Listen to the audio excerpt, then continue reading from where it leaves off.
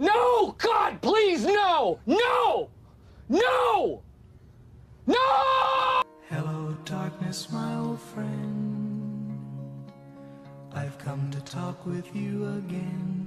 What's going on, guys? It's K-Dub here with another episode of Crypto Zombies. So it is Monday, back on the grind. You guys might have seen that meme earlier with the sound, but then they added the stuff at the end. I thought it was really funny, so that's all over the internet, but we're just having some fun here on a Monday. If we have a look at what's going on, yes, we did take a bit of a hit. If you guys woke up this morning, you saw this. Oh no, panic in the streets. No, don't freak out. It's okay, because we have been predicting this drop for weeks now. Ever since October 15th, we've been going completely sideways. It was to be expected. Here we hit the wedge. We still have this wiggle room to move around. We've been saying a potential $6,200 Bitcoin. We could see a $6,000 Bitcoin before.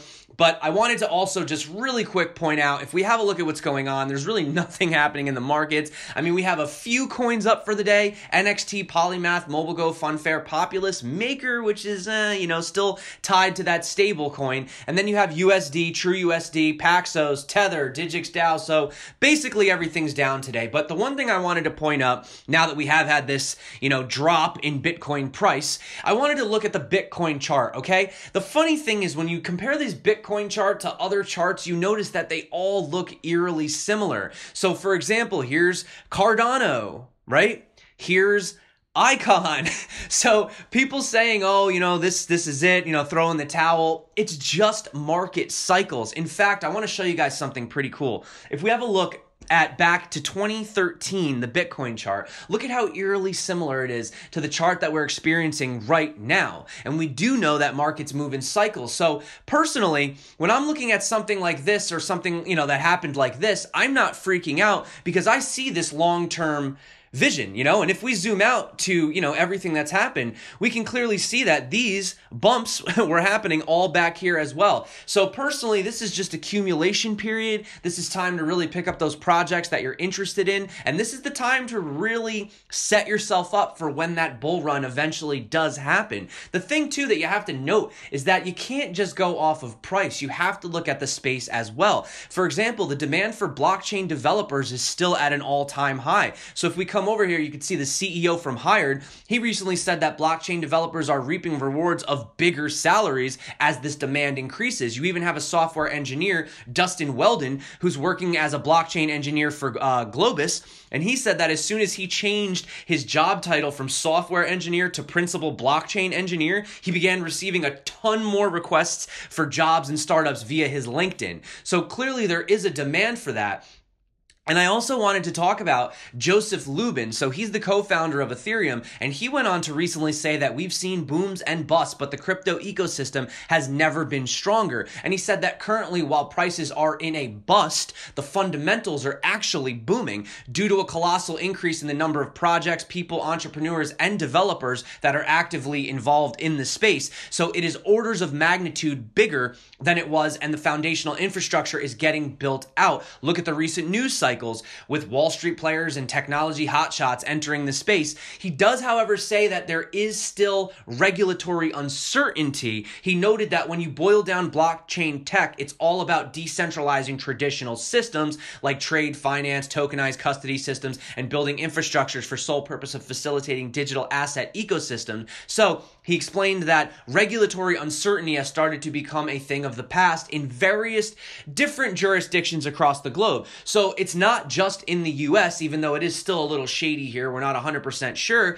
but you have to look at these other places as well. Japan basically just gave the green light for everyone to just go regulate it, right? They had their own thing that was created. Singapore, Malta, look at Malta. Binance, ZebPay, they rebranded and moved over there. It's like the blockchain crypto haven, right? So the thing is, you have seen these different jurisdictions express their willingness to adopt digital currencies with open arms, even though there are some restrictions and they're not 100% sure what to do with it exactly just yet. But take, for example, Fidelity. Everyone's getting excited about this. Could Fidelity potentially be the catalyst that will start the next bull run? It is quite possible. Now, although things like this go against owning your own Bitcoin, peer-to-peer, third-party custody services aren't exactly like the decentralized vision, but inevitably you have to understand that this was going to happen either way.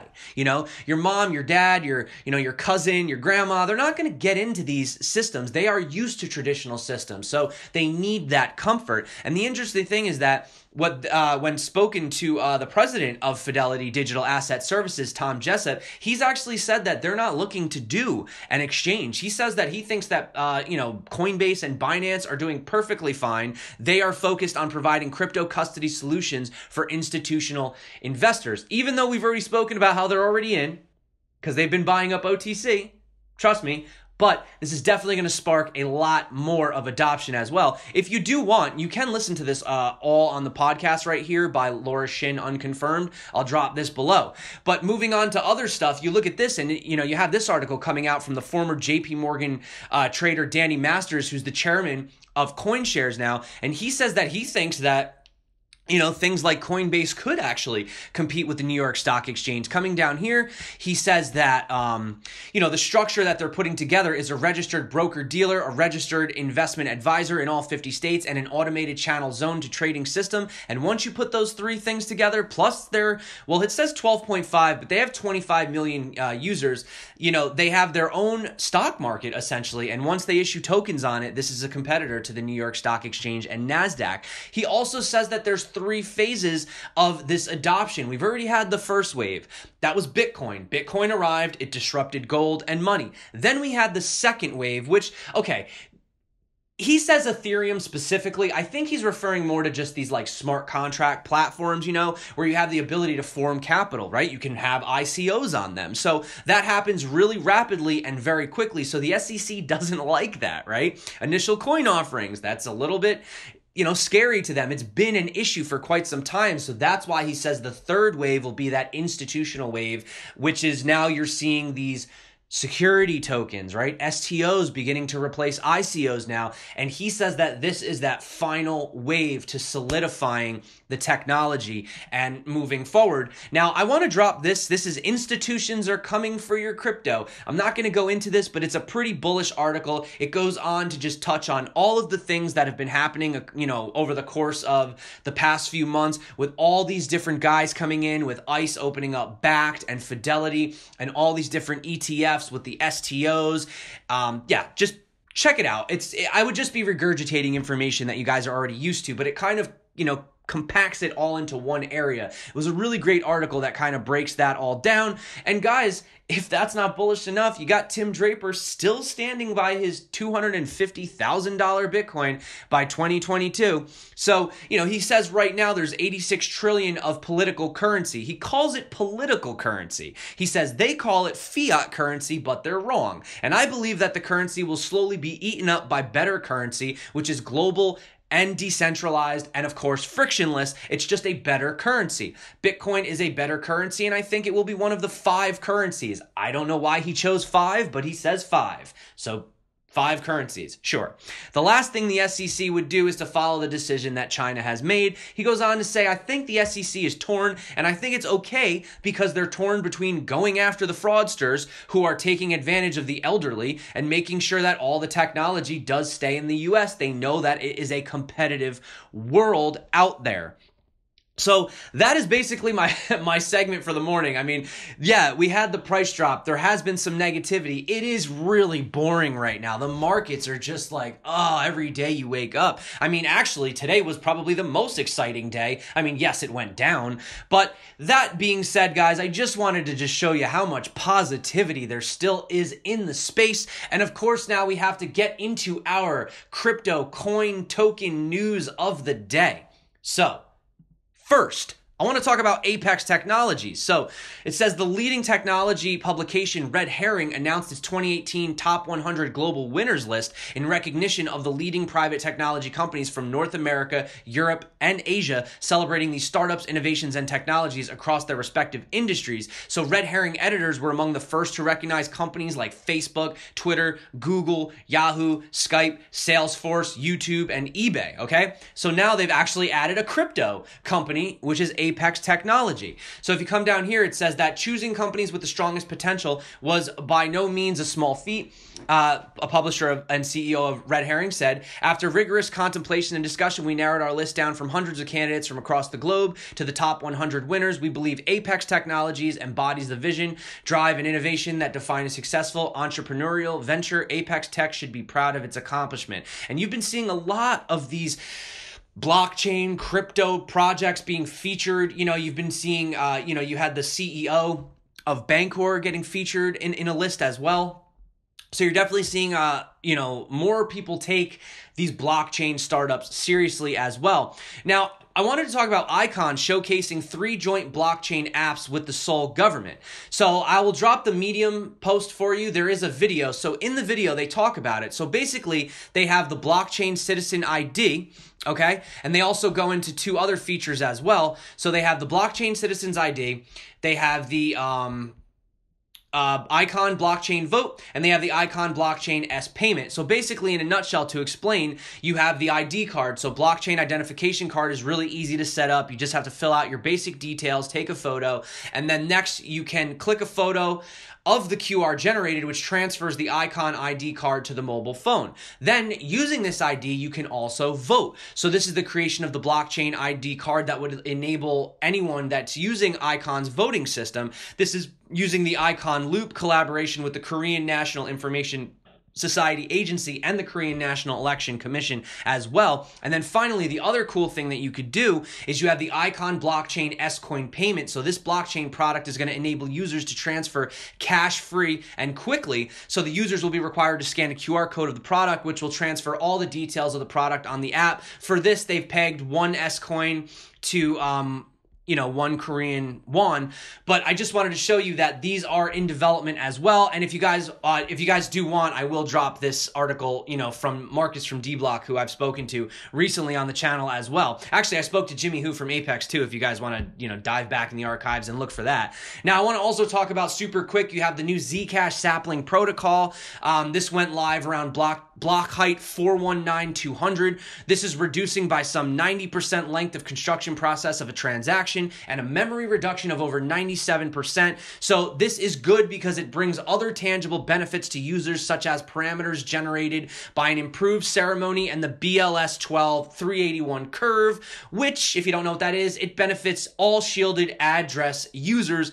However, at the moment, funds cannot be transferred from legacy shielded addresses to the new sapling shielded addresses without revealing amounts. But if you're interested and this concerns you, I'll definitely drop this below for you guys. We also have Cardano. You have Trezor are currently undergoing preparation to support Cardano as well. They're also looking to support a bunch of other things, but I know Cardano fans are definitely excited about that. Moving on, I also wanted to talk about Monarch. So Monarch, they have the app for iOS, and now they have it for Android as well. If you guys aren't familiar with what this is also, well, this is actually Crypto Beatles. He's the CEO. We actually had a live stream the other day. So unfortunately, it doesn't have all of the features of the iOS version, but they're looking to get it, upgraded and integrated as quick as possible. So I just want to let you guys know that if you do have an Android, it's available, but they're working on some features that still need to get upgraded. So also wanted to just mention PumaPay has now joined forces with MinaPay.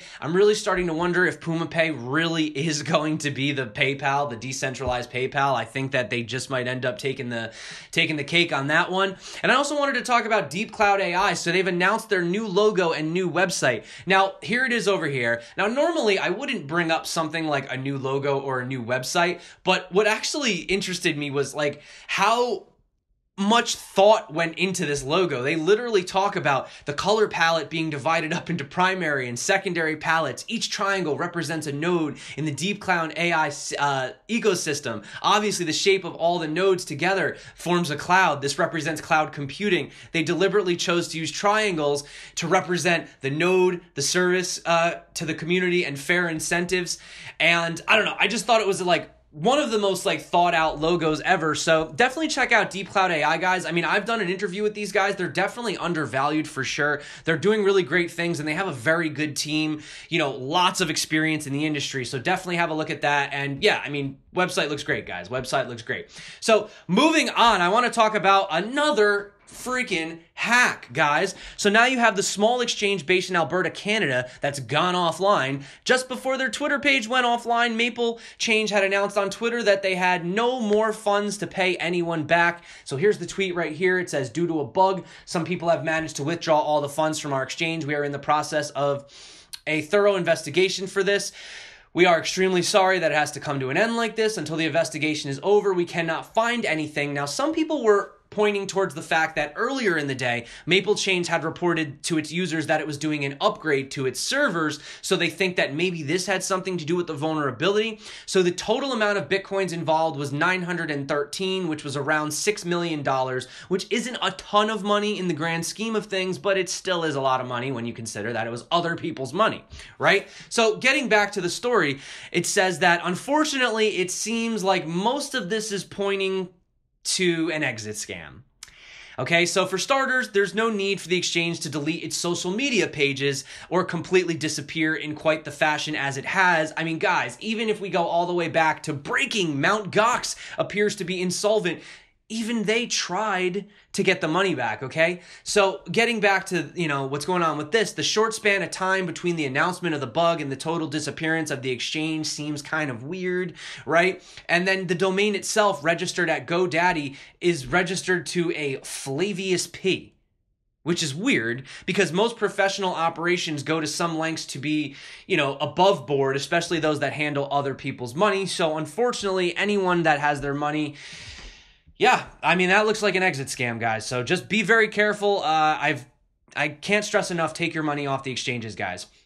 We also have to bring up this story again. So this is MasterCard. We spoke about this, but it's like people are celebrating this for some reason. MasterCard has filed a patent applying the concept of fractional reserve banking to cryptocurrency payments. So it's kind of like taking the worst part of the traditional system, applying it to blockchain, and celebrating this for some reason. I don't quite understand it. Anyway, moving on, we also have Ripple has confirmed to Reuters that Amir Serhangi is leaving his position at Google to lead Ripple's global payments network, RippleNet. And also, IBM is acquiring Red Hat, which is interesting because they're going to buy it for $34 billion, which means that they're buying each share at $190, even though it's currently only $116. So clearly, IBM sees some value in this moving forward. And if that doesn't make you guys excited, well, there's always counting bulls. There's always counting bulls. So that being said, guys, I want to say thank you so much for coming back to my channel. Yes, it's Monday. It's back on the grind. When is this sideways movement ever going to end? Hopefully, we are at the bottom of that accumulation period, and things are looking up from here, but who knows? My guess is as good as yours. I'm accumulating. I'm still in. I believe in the space.